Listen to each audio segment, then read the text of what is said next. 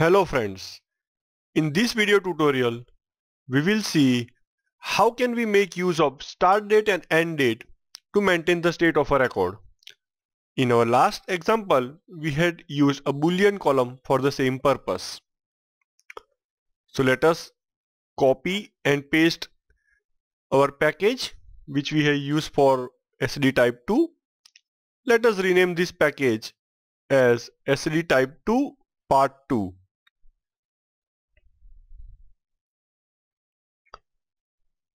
Let us edit the data flow task. Now let us reconfigure the SCD. So it will start the wizard.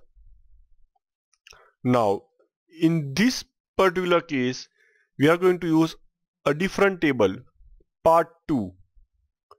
So let us see what are the changes in that table.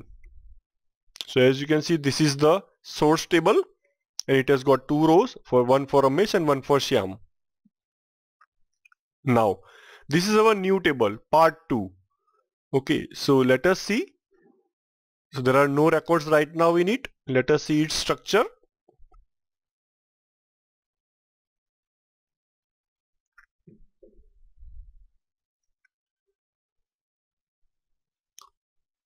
So as you can see, we have the surrogate key of customer ID, and now we have 2 new columns, one for date activated and one for date deactivated. These 2 columns will indicate when a record was activated and when, due to a new record coming in our table, when was this record deactivated with the help of the last column, that is date deactivated. Now let us select this part 2 table over here. It shows us the 2 additional columns, that is date activated and date deactivated. Our business key remains the same. Now our configuration for the columns remains the same. So historical attribute we have specified for yearly income, and that is the most important. It defines this particular transformation to be of type 2. So we'll keep the options as same. Next. Now in this example we will use the second radio button and we will specify in which columns we are going to store the start date and time and end date and time for the record, that is when the record was activated and when the record was deactivated or marked as old record.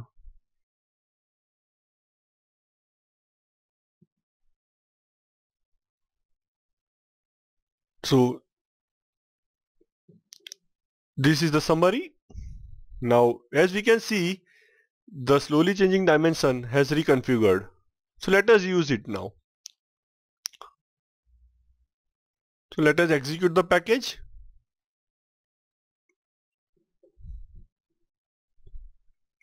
So 2 records were read from the source and 2 records were inserted into the destination.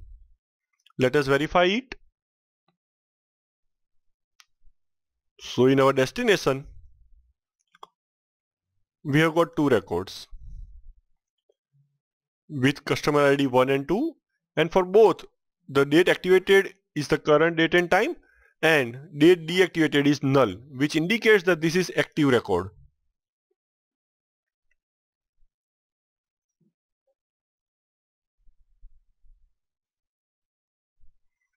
Now let us do some more inserts and updates on the source table.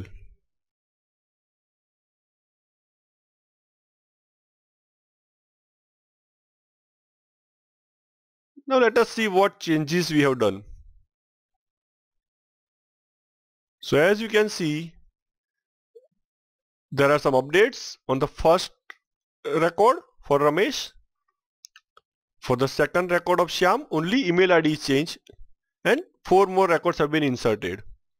Importantly, for Ramesh we have changed the income, yearly income. Now in destination there are still 2 records. Let us execute our package. So our package is executed successfully. Let us verify the changes at our destination table.